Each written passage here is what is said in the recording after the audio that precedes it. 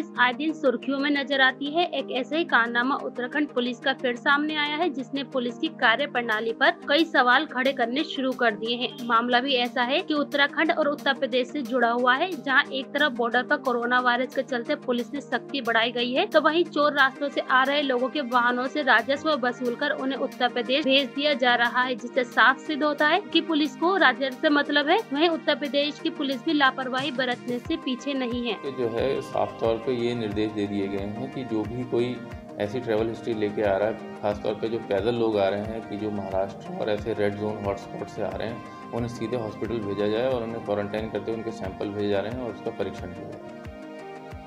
हमने चोर रास्तों पे भी काफ़ी ड्यूटी लगा रखी हैं,